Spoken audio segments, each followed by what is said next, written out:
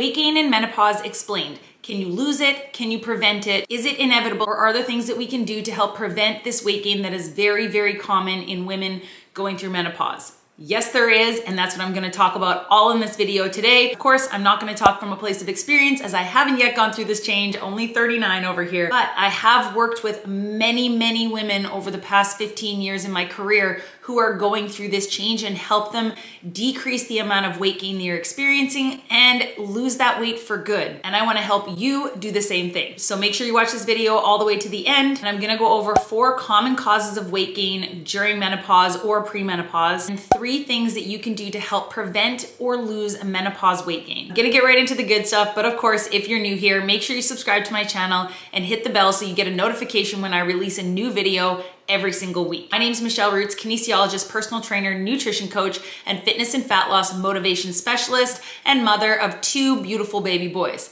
This channel is all about helping you on your fitness and fat loss journey to become the best version of yourself without all the diets and crazy workout regimens that you see all over the internet. And of course, if you find this video helpful, make sure you give it a like, leave me a comment below with any questions, and feel free to share it with any friends and family that you think might benefit from this information as well. Okay, let's get right into it. This video comes very highly recommended from many of you, my subscribers. A lot of you asked for this, so here it is. I'm providing you all the information you need to know, and I really hope this is helpful. Weight gain during menopause, why does it happen? Research has shown that the average woman gains 1 to 2 pounds per year in their 50s and 60s. And it commonly tends to subside right in the abdominal and belly area. But why does this happen, and why is it such a common occurrence for women across the world? So what are the 4 common causes for weight gain in women going through menopause or even premenopause? Okay, common cause number 1, your hormones. So a lot of times there's a lot of hormonal changes going on during perimenopause and menopause. Most importantly, a decrease in estrogen.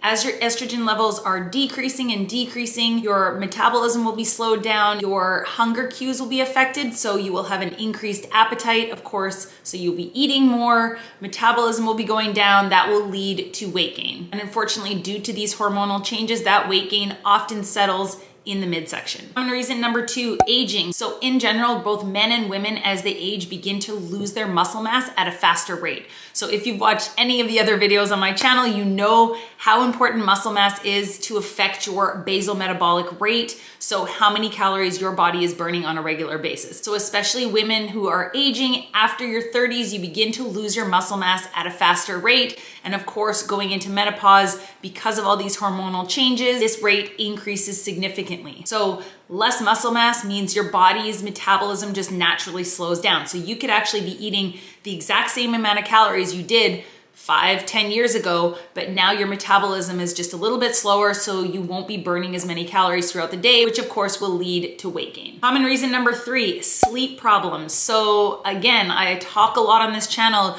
just to the average human being, how important sleep is in your journey to not only lose weight, build lean muscles. So especially in menopause, one of the common causes, hot flashes, anxiety, waking up in the middle of the night for no reason. I have heard this from many women, again, not speaking from experience. This lack of sleep will lead to hormonal imbalances, increased cortisol in the body, in turn cause weight gain, and most likely belly fat. I talk all about that in this video right here. I'm talking about belly fat and cortisol. I'll link that video in the description below if you want to know more about all of these hormones and how they affect how your body stores fat. And the 4th common reason for weight gain during menopause is a lifestyle change. So often when we're young, we really want to work out hard and we want to get the abs and the bikini body and all of these things, and we want to feel strong and we want to get gains in the gym. And maybe as women start to age, not every woman, trust me, I train a lot of women going through menopause, and one of them specifically can do 10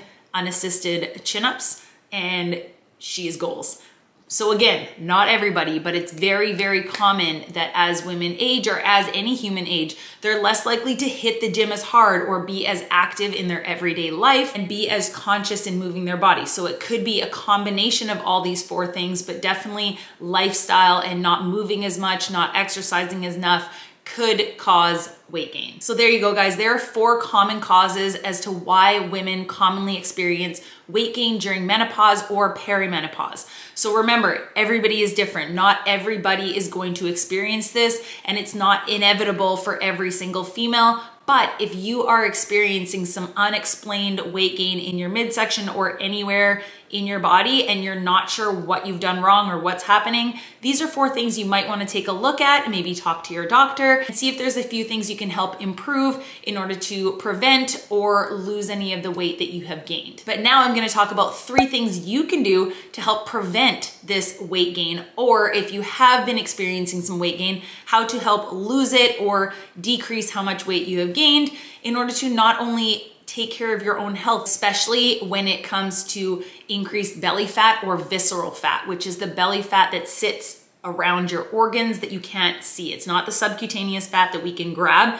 It's the fat inside around all of your organs. So again, anything we can do to help either prevent it or just to help you feel better about yourself through this stage of life. So tip number 1, right out the gate, I'm starting with exercise. Of course, I am a personal trainer and kinesiologist, and I have worked with many women through this stage of life, and they have reported back to me 99% of the time of increasing their movement, becoming more aware of their movement and exercise throughout the day and throughout the week, and performing strength training has helped not only reduce some of the symptoms of menopause, like hot flashes or changes in mood or sleep issues. We've also seen a decrease in that weight gain and building some muscle, and a decrease in belly fat and overall body fat percentage. So exercise, what do I mean by that? So first of all, you should be talking to your doctor before starting any type of exercise or strength training routine or regimen to make sure you are good to go. So there's 2 things we should be doing: daily movement and strength training. So if you've watched any of the other videos on my channel, you know how much I love strength training and how important it is. But we'll talk about cardiovascular training first. So literally just movement, something that is going to get your heart rate up. So if you are someone who doesn't like going to the gym, going out for a walk, getting about 5K, 6K, 7K steps a day, more the better, and building yourself up that way. So being more conscious of your daily movement. Most importantly is finding something that you enjoy doing. If you like cycling, get yourself on a bike, grab a bunch of friends and go for a bike ride. If you like swimming, go to the pool and swim. So any type of cardiovascular activity that is easier on your joints, is comfortable, and you truly enjoy it and it feels good, that is what's most important. Try and get 2 or 3 sessions of 30 to 40 minutes a week of moderate intensity cardio. So you are getting your heart rate up. So 1, that is great for heart health. 2, it's just great for extra calorie burn and to help prevent weight gain, or of course, increase weight loss. And next, strength training. So this could be body weight strength training, resistance bands, dumbbells, barbells, machines, whatever you feel comfortable with. Again, if you have never strength trained before, I highly recommend hiring a coach to make sure you're performing things with proper form to get the most out of your exercises. So why strength training? 1, we want to build more lean muscle or prevent that sarcopenia, which is loss of lean muscle just because we are getting older. So if you continue to strength train through this phase of life, you are either going to prevent the amount of muscle you lose, but also probably and most likely build some lean muscle so you can feel strong. It is going to help prevent the likelihood of osteoporosis. So again, unfortunately, women during menopause are at a higher risk of experiencing osteoporosis. So a decrease in the strength of your bones. Performing weight-bearing exercises and strength training will help increase the strength of your bones as well. So of course, decrease the risk of osteoporosis. And number 3, be able to move through life just feeling a bit better. So improving your core strength, building some muscles so you can carry your groceries, you can pick up your grandkids, you can chase after your grandkids. Again, this will lead to more movement throughout your day and just functioning better in life, which is what you want, and prevent that weight gain. Okay, and tip number 3, sleep. I know a lot of you are laughing right now, and trust me, I've heard it all. Again, not speaking from experience, but I see a lot of clients on a weekly basis who complain to me consistently about how they weren't able to sleep and they don't know why, and yada, yada, yada.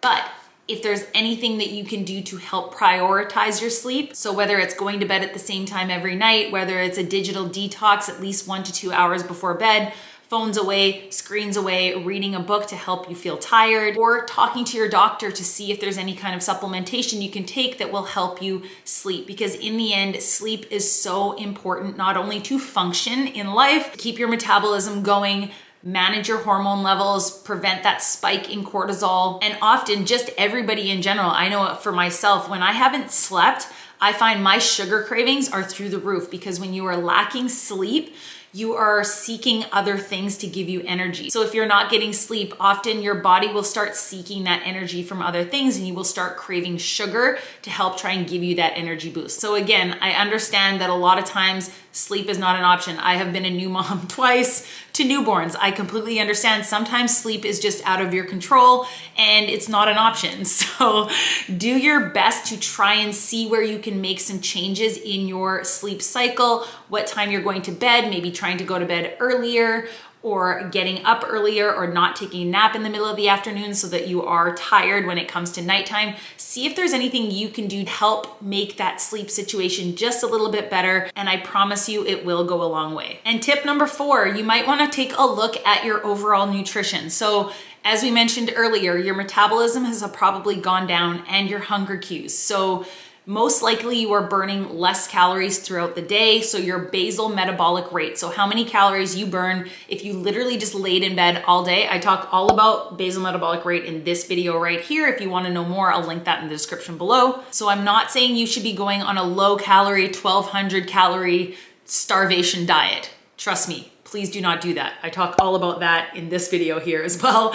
Please go check that out if you are currently eating 1200 or less calories a day. You'll find out why that's not a good idea. So of course, in the end, weight loss equals calories in versus calories out, but looking at the quality of your calories. So the micronutrients and macronutrients of the foods you're eating. Even just becoming more aware of what you're eating. I'm not saying you have to track your calories every day if you're not someone who really wants to do that. Just trying to make healthier choices, decrease your sugar intake, decrease alcohol intake. I'm not saying you have to cut it out completely, maybe just not a glass of wine every single night, maybe keep it to the weekends or special occasions. Of course, these hidden calories can quickly add up. So trying to eat more whole foods, less processed foods, more foods that are really nutrient dense, proteins, carbs, good fats. Talk all about micronutrients and macronutrients in this video right here. Again, I'll link that below for you too. So this is just something that you might want to become more aware of what you are eating in order to support gaining muscle, maintaining whatever muscle you do have, immune support, and of course, overall health. Okay guys, so there you go. I tried to keep it quick and to the point. If you are someone who is heading into menopause, or you're going through menopause and you're experiencing weight gain and you're not sure why and you want to either prevent it or try and lose some of the weight you gained during this phase of life, I really hope these tips helped you out. And again, let me know in the comments below or leave any of your questions below and I'm happy to help. And if you are wanting to get into movement or strength training, I've got a free 4-week lifestyle shift and workout plan, including all the workout videos already on my channel here, all broken down into a 4-week calendar to follow. I'll link that in the description below. I've also created an 8-week beginner-friendly training program for the gym that follows progressive overload and teaches you how to strength train safely and effectively in 2 4-week phases. I've got a 3-day and a 4-day split. Again, I'll link that in the description below as well. If you want to start building some muscle and create a body recomposition, which I talk about in this video right here, I'll link that video below. Or if you'd like to work with me individually with my one-on-one personalized nutrition and fitness coaching, I'll leave the information for that in the description below as well. Have a great week, guys, and I really want to make sure I'm making content that you enjoy and that you need the answers to. So if you have any other video topics you want me to make videos on, feel free to shoot me a DM on Instagram, or of course, leave any ideas in the comments below. I am here for you guys to help answer all of your questions and make your fitness and fat loss journey the simplest it can be with the best results. Have a great week.